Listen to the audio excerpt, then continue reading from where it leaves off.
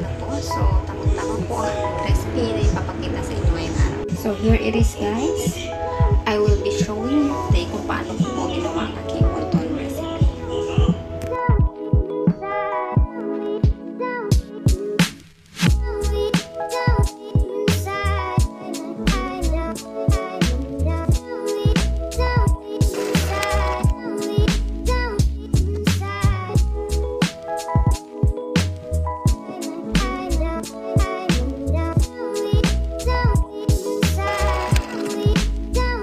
So, ito po yung ating mga ingredients. Soy sauce, black pepper, egg, salt, ground pork, of course, shiitake mushroom, watercress, and cooking wine. So, we're gonna wash our mushrooms and remove the hard parts, yung stem. Tatanggalin po natin yan because we don't need that. So, we're going to remove it.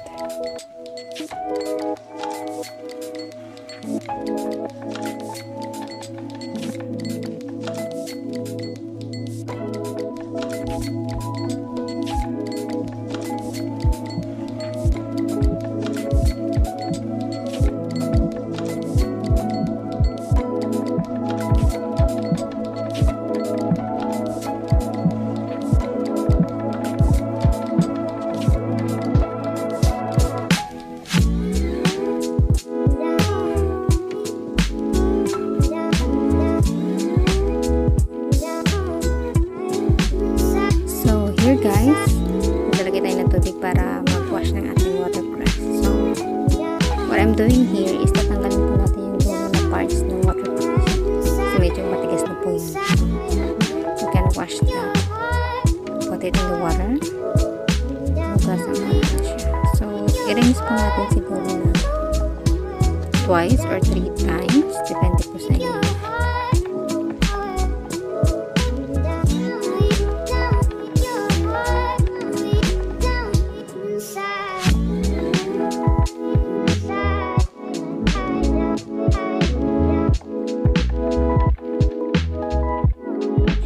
Then, we're gonna put water sa pot, big pot, and oil.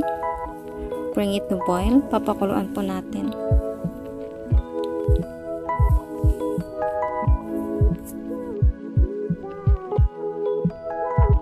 So, while waiting po na kumulo yung tubig, tatagtarin po natin itong ground pork para medyo lumambot pa po siya. So, ang purpose po ng ginagawa ko, make the pork softer.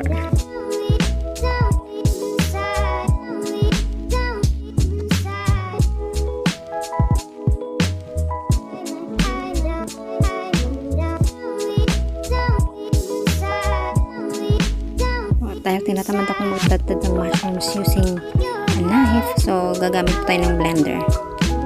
Kakat po natin ng maliliit yung mushroom para mas madali po siya mag-blend sa ating blender.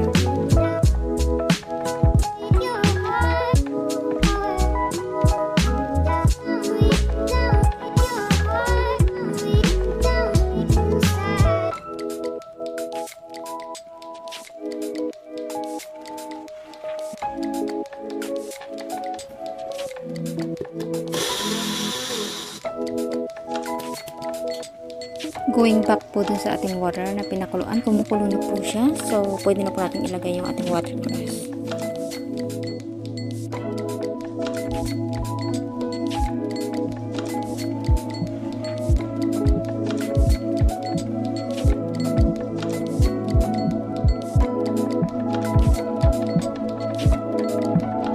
Cover po natin and cook for 10 minutes para po lumambot yung ating watercress. So, after po ng blend ng ating mushrooms, ihalo na po natin ang mushrooms and pork together. So, nakalimutan ko siyang kuhanan ng video kanina. So, ayan na po siya, pinaghalong pork and mushrooms. And then, we're gonna add the rest of the ingredients later. After na po ng 10 minutes, so, drain na po natin yung ating watercress at babanlawan po natin siya para hindi po ma-overcook.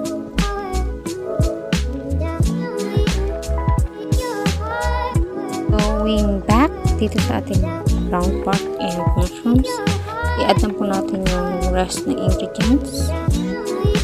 So, we're gonna add a cooking wine. So, i-estimate lang po natin. Depende po sa inyo yan. So, ako siguro 1 tablespoon or 2 is enough.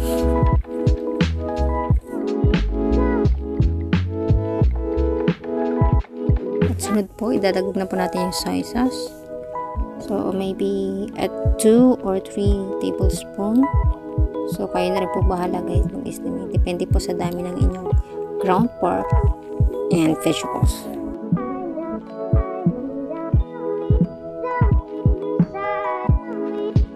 The next is black pepper.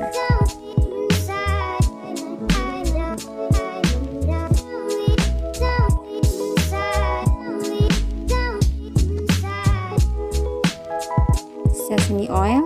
So, depende rin po sa inyo kung ano kadami lalagyan nyo. Little bit is okay.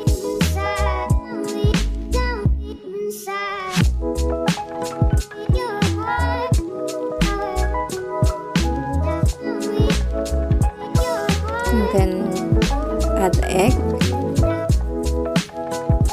1 egg or 2 eggs is okay po.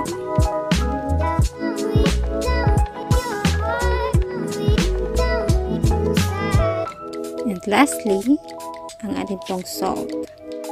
So, balik po tayo ulit dun sa ating watercress kanina. Pipigayin lang po natin to. Remove the excess water. Huwag po masyadong pigayin, sakto lang. So, chop-chopin na po natin siya ng ganyan kaliliit. Kasi malambot na po siya. So, we don't really need to durugin po ng sobra-sobra, sakto lang.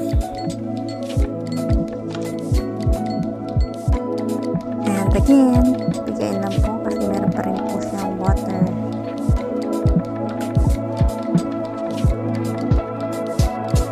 Then, i-mix na po natin ng mabuti lahat ng ating ingredients.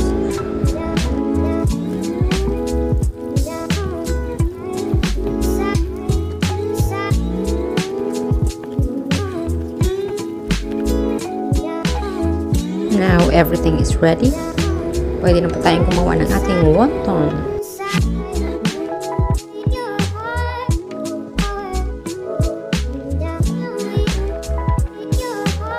So guys, piliin nyo po yung hindi sobrang kapal. So dapat ganyan lang po siya kanipis para mas madali po siyang maluto.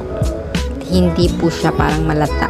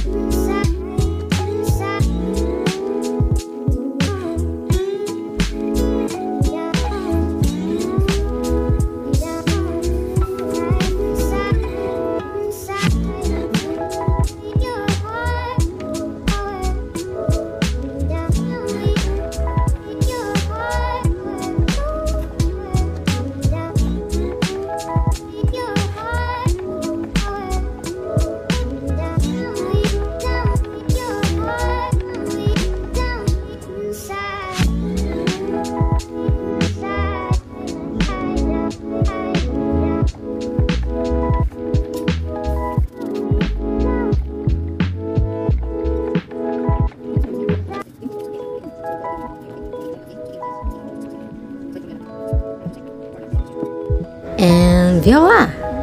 Ito na po ang ating wonton. Yan na po ang aking mga nagawa.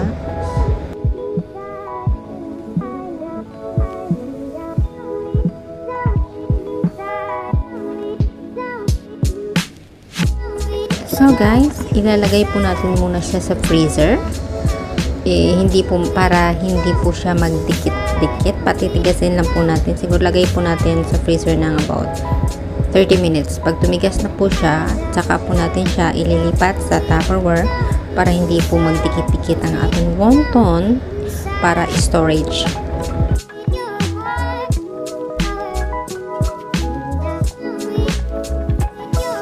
So guys, I made a total of 160 pieces.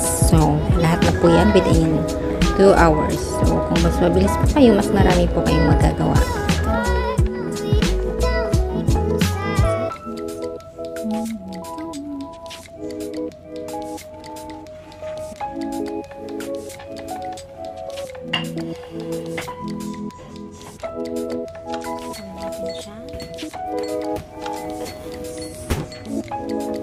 So, ayan guys, after nung 30 minutes natin pinatigas yung wonton, nilagay na po natin siya sa Tupperware for storage para anytime you want to cook, mas madali na po siyang kunin at lutuin.